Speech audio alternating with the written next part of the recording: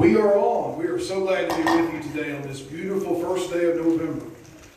We're glad, and we want to say God is good. Can everybody here say amen? Amen. God is good to us. We've got some things going on here, and if you happen to be watching this and want to come and join us a little later, you're sure welcome to. We have some events going on today. Sister Lana is going to share. We're going to have it on a separate video and some games and music. And Ricky has worked on a game. We've got several things going.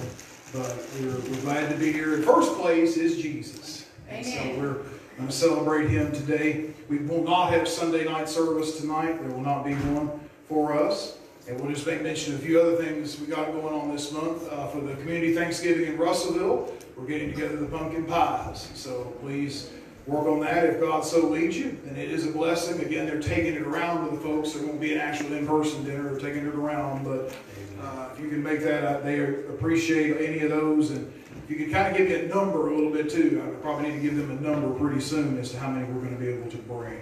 So let me know, one way or the other, text me or let me know some way that you'd like to bring it. And we'll be glad for it. And we know it'll bless the folks. The shoe boxes, I see some have already have about 4 shoe boxes back there.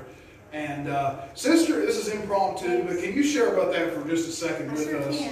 We're going to have Sister Linda to share with us real quick about the Samaritan's Purse shoebox program, and we'll have her share on the camera here. Just real quick here.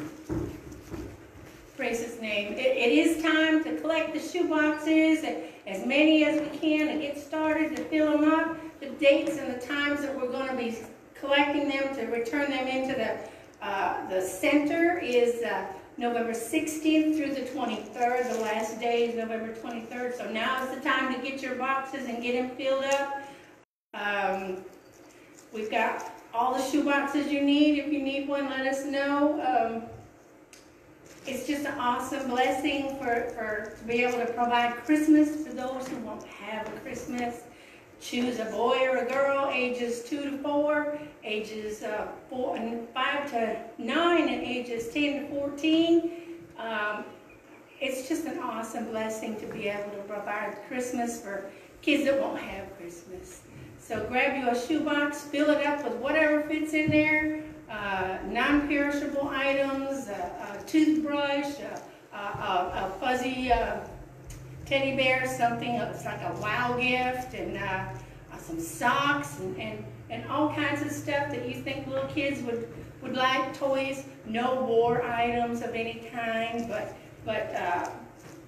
little figurines like farmers and animals like that is great, that'll fit in the shoebox, and it's what a blessing. You'll be blessed by doing it. So get your shoe boxes and fill them up and turn them in and be blessed, y'all. Be blessed. Amen. Thank you, Sister Linda. One other thing we'll announce today is that we will be having our Christmas time coming up too. Isn't it amazing to think Christmas is coming up soon? So we have a sign-up sheet in the back for any that would be interested in bringing some stuff that Sister Ruth put back up there. And incidentally, we are praying for several today that are not with us, Brother Gary and Sister Ruth and Sister Laura, several others, and we realize there's the quarantines and different folks, Sister Jamie. Oh, we're just praying. We believe for good for all the needs. And we're praying for you out there. And let us know you're watching. Love to hear from you. All right, God bless all the kids. I know the kids have something going on. So God bless you guys. Aaron, I get a little feedback if you turn down the non-used mic. Appreciate that. John chapter 14, if you want to follow along with the scriptures. Appreciate G-Ann's help today getting this up. John chapter 14, and we're going to begin in verse number 1. And I call this simply today, home. Amen. Home.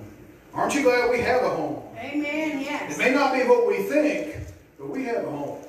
We have a home now and later. And in John chapter 14, Jesus is just about to go to the cross for us, just about to rise again from the dead for us. And he's talking to his disciples and saying something very important that they need to hear. They need to take to heart. And that message is, there's a home for you. Don't worry about it. There's a home for you. Let's read this passage and go from there. Let not your heart be troubled. You believe in God, believe also in me. In my Father's house are many mansions. If it were not so, I would have told you. I go to prepare a place for you. If I go and prepare a place for you, I will come again and receive you to myself, that where I am, there you may be also. And where I go, you know, and the way you know. Thomas said to him, Lord, we do not know where you're going, and how can we know the way? Jesus said to him, I am the way, the truth, and the life. No one comes to the Father except through me. Let's pray. Father, we thank you today for your word that assures us in times of great difficulty that you have a plan that you're working through, and you have a home that you're making for us. And we ask right now that you help us to take these words to heart, for you're the only one that can. Holy Spirit, you're invited to work here, and we love you for it. In Jesus' name, amen. I remember back, holidays coming up, around that time of year when you have all the folks come in, and we used to meet at my grandparents' house, my dad's parents, and they would all be gathered in there. And it was amazing how many people could fit in that little room. It was a little den, and you just get all the people come in. You'd have some that come in and they talk for a while, and some that come back out, and they would just talk back and forth. And we had troubles. One time I told the story about where the fan broke. It was the holidays coming up, and the fan broke, and my grandma fixed it. It was chaos all over that itty bitty little room, but it was. I tell you what, we got through it, and nobody got hurt. It was home. Good times, bad times. It was a home that we could enjoy and be with. But it was sad when both of my grandparents passed and the home was empty. And it was not the same as they were going to get ready to sell it. It was something that, it was a little bit of a change. It was a little bit of a reminder for me too, that we do have houses and places here, but the things in this life, they're temporary, aren't they? They're temporary. As much as we love and appreciate the good he had that's here, and the thankfulness that we should have, everything is temporary. We need a permanent home. I'm reminded of that today. We need something permanent. And so how do we prepare for that? That's what I want to share with us real briefly here with us today. First thing I want to encourage us with from verse number 1, don't stay troubled. Don't stay down about it. How many know it's a lot if you watch the news you can stay down about? In this year, not to mention the virus, but if you've been watching any news lately, in just a couple of days we have the election. And there's a lot of folks that are predicting hard things to come after this election. And both the Christian and the non-Christian, they're predicting a lot of stuff. And I just want to say to us, it's enough to get us troubled if you're thinking in the natural. It's enough that it probably could get anybody down. But what does Jesus say? The great trouble of all, Jesus going to the cross, is coming up for these guys. And what does he say to them? Don't be troubled. Don't let it get you down. Don't stay in this place. But it is easy to stay down. Many people will, as a pastor, I get it, and you probably have too, what you do, people will share stuff of all types. I had one woman one time, not at this church, at another church, she shared with me about her daughter passing away, and she was greatly grieved. How do you comfort somebody with that? How do you reach down and work in something like that? Because it's very difficult. But I want to encourage you, even if we don't know what to say, I'm thankful that Jesus is still with us. Amen. God can use us to say what we need to say and do what we need to do if you're going through something and encouraging somebody through this. And if I read this verse, as we see this here, there is a choice. Let not your heart be troubled.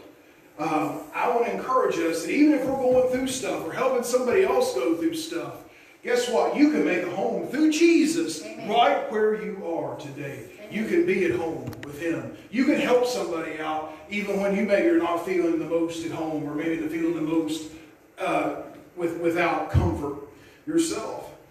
And Christians, we don't have to run around in fear because Jesus is with us. And I want to encourage us, as soon as you can, as soon as possible, maybe even this moment, you can take your troubles to the Lord, and you don't have to stay there. There is a choice that you have, and you can make yourself a home in your heart for Jesus. Because how many of us know we have all troubles of all types, but really the number one need of our soul is not just to have those needs met, it's to have the need met, of Him coming in our hearts and changing us forever. If He's done that for you, to live for Him, to make Him first place in your life. Because you see, it really is about trusting and believing. And in verse 1 and in verse 2, that's what I want to encourage us. We trust, we believe. And trust may not come easy to you, and if it doesn't, you're not alone. You're not alone today. When I was a little baby, they told me, I don't remember any of it, but they tell me I would cry a whole lot if I was ever away from my parents. My mom got ready to go back to teach after her maternity leave, and they took me to the babysitter, and I cried all day. And then I cried all day the next day, and the next day. And they finally gave up because they said, he's just not working with anybody else. It's going to have to be you. And so my mom had to stop teaching, stop her work, and take care of me. Because I don't remember any of it. It's like, you people, I guess, I don't want to be with you. I want the people I trust.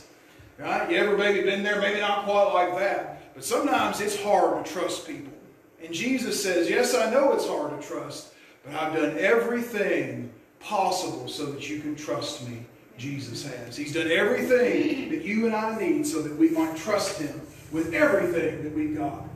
Well, what has Jesus done for us? He lived His life to show us how to live.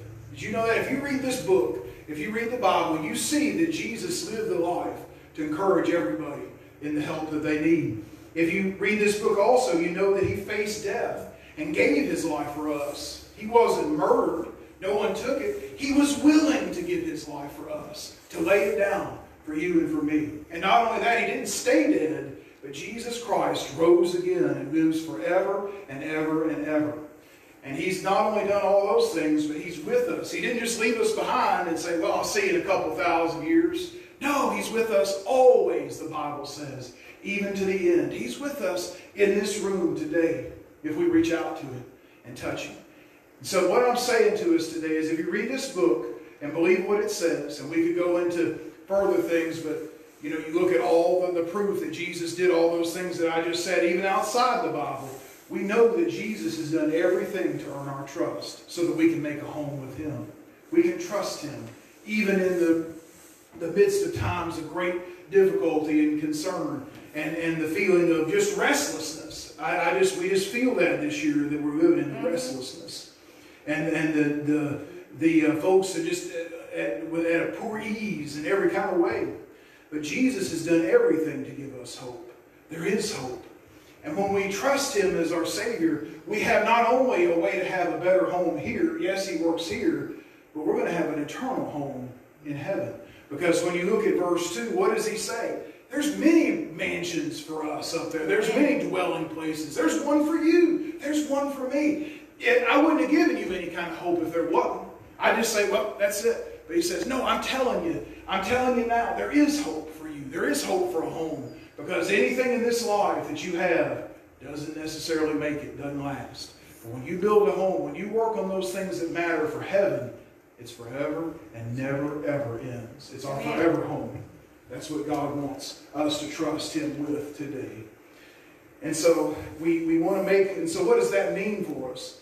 We need to make sure that we build those things that matter for our eternal home. We trust for our families. Many of us have families that don't know Jesus. Amen? Oh, it doesn't feel like home sometimes if they're not living right for God.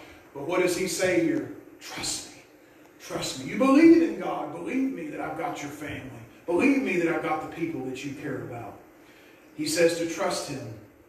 He says to keep believing for our own lives. He also says that there's a house that you can come in and be with me. I'm thankful for heaven, but I believe when things are going well, it's hard to get much closer to heaven than being in the assembly of the saints and in the church house. I believe that when we're with God in church, this is like a home too, or it should be. And maybe somebody's watching, or maybe somebody's here that's been hurt in church. A lot of people, they have times when somebody has really let them down. I would encourage you, don't give up on God's house. Don't give up on the home that He would make for you with the assembling of His people. The Bible says it this way, as we see the day approaching, we need His church house, the assembling together, even more than we did before. And so I encourage us, this can be a place, this can be a house for you. If not this house, some other good house, some other good church. And I just encourage us, don't give up on God's people. We trust and believe in those things that build up something forever and not just for a short time. So we want to keep preparing ourselves, preparing for what's coming. I've had the privilege for many folks here in the church, certainly not everybody, but many folks have been able to visit their houses, right? And I've been to a lot of folks' houses and gotten to pray with folks in their houses. And I've seen some pretty nice houses. And it's neat to see what people do. Everybody has a little different home and a little different way that they set up and they prepare for them. And it's good to do that. I believe it's good to set those things up. But just in the same way that many of us, we take good care of our homes here, how many know we need to be working and preparing our heavenly home and setting that up real nice so that when we get there, Jesus is doing that for us. We can do that too. We can prepare a home for ourselves coming up very soon.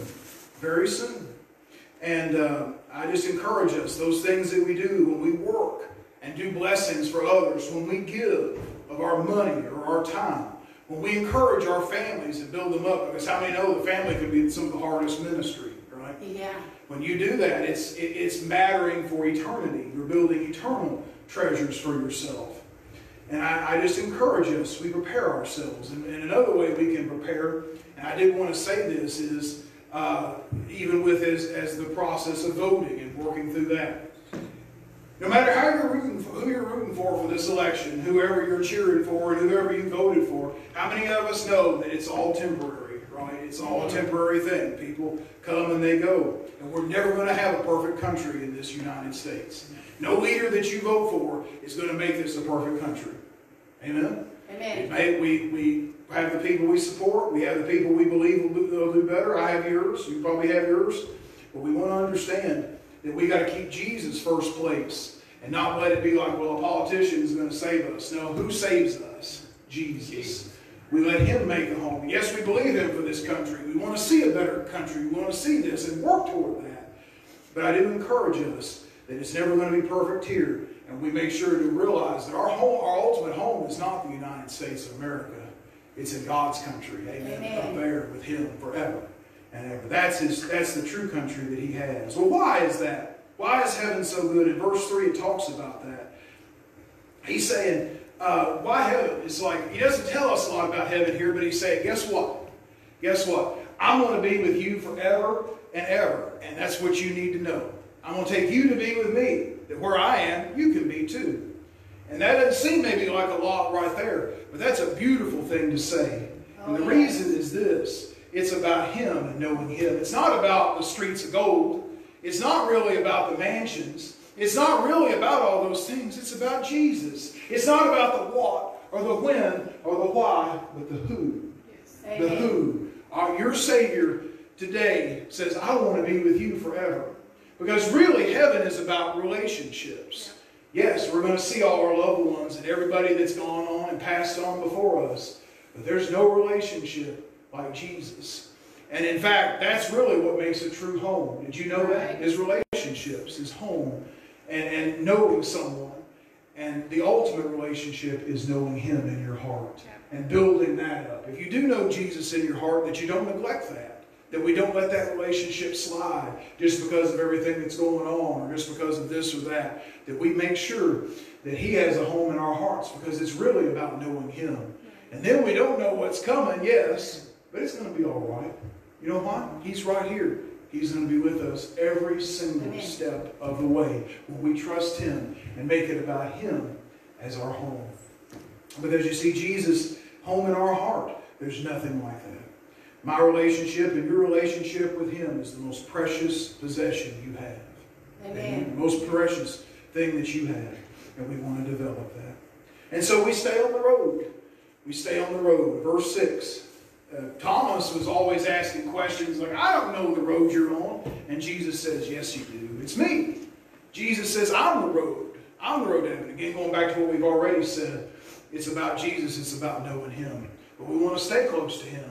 And not detour. I mean, no, the detours can get us into trouble.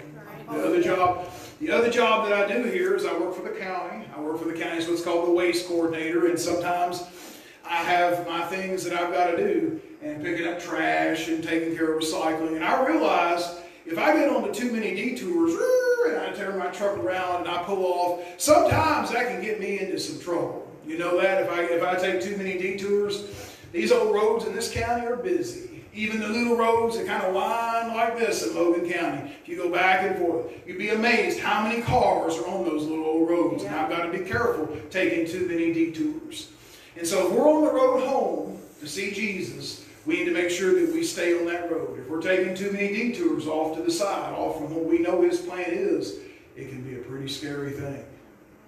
We need to stay on His road.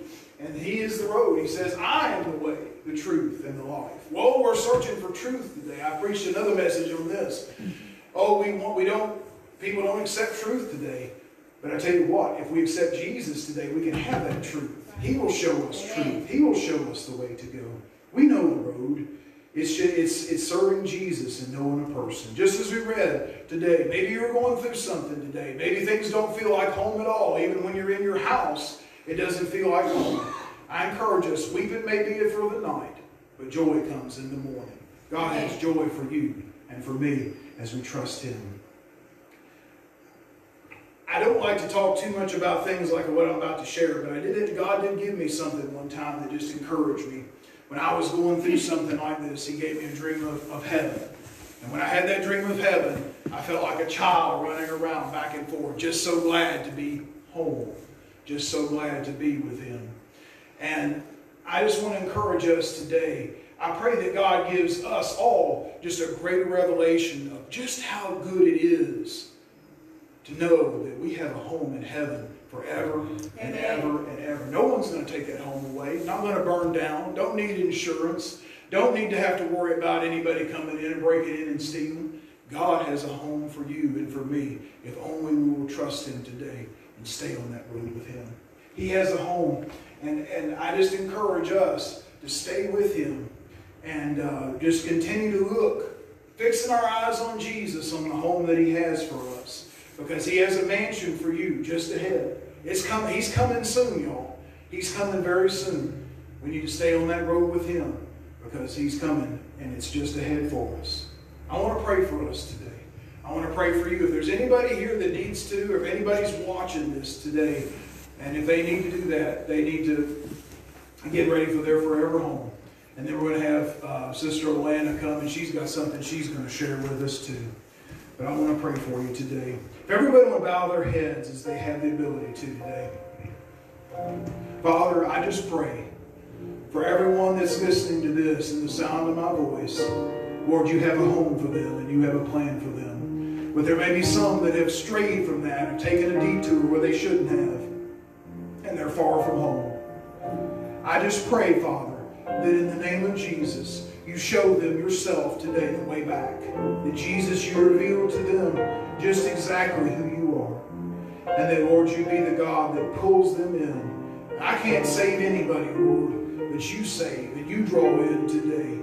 And you deliver today. And I pray that for everyone, that you show them through the Spirit what they need to do. If they need to make it right today with you, that they will.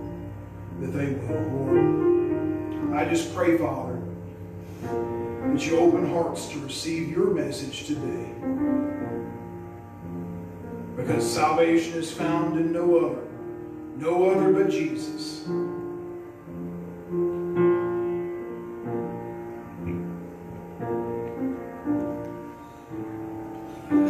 I just want to ask, with heads bowed and eyes closed today, is there anybody here that maybe needs to turn their life over to Jesus for the first time, or maybe you've been straying far from home and you need to give it to Him? Is there anybody here that with an uplifted hand say, I just need to make it right with Jesus today?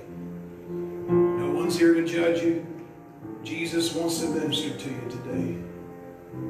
Anybody here? Anybody's out there that needs to make it right. In that room where you are, Jesus is there too. And He's showing you the way to do it. I just would like to everybody that would be willing to today with us in the congregation, would you be willing to repeat this prayer after me for anyone that's here? Would you do that with me? And I'll pray it in phrases, and I just encourage you to repeat this. Father God, we come to you. In the name of Jesus. In the name of Jesus. Lord, I want to make a home. Lord, I want to make a home. I want to make a better home. I want to make with you. with you. And today, And today, I say, I say, you are the way, you are the way, and I will stay on the way. and I will stay on the way. I will look to you, I will look to you, the author the author and finisher and finisher of my faith. of my faith. Thank you, Lord, Thank you, Lord, for making a home with me. for making a home for me. In Jesus' name. In Jesus' name. And Father, I pray for those that prayed that prayer in sincerity and those that need it, dear God, today. That, Lord, you be their comfort, be the home that they can go to, Lord, always. I pray that you give a realization of heaven in our hearts. That, yes, what a day of rejoicing that will be when we see Jesus and shout the victory. I pray that for everyone today. That, Lord, anyone watching today that needs to make any sort of decision for you, that they will do that. And we love you for it, dear God. In Jesus' name. Amen. Amen. He's good to us today. Amen. He's good to us today. Praise And we love you. And we just are praying God's blessings for you. We're actually going to come back up live with another video in just a moment. God bless you.